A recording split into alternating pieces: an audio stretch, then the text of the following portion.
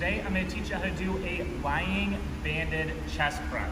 So what you're going to go ahead and do is you're going to lie flat on that back, you're going to take your band, and you're going to want to create some tension. So you're going to want to pull that band apart and say, I need a little bit of additional tension. So basically you're going to take that band, you're going to pull it apart, and what you're going to go ahead and do is you're going to bring those hands down towards your chest, and then you're going to press it straight up. Now if this is a little too easy for you, let's get a bigger range of motion. So what you're going to go ahead and do is you're going to get into a glute bridge and stay in that glute bridge, keep that tension, and say bring it all the way down to that chest or as close as you can, and then press it straight back up. And that's how you do your lying banded chest press.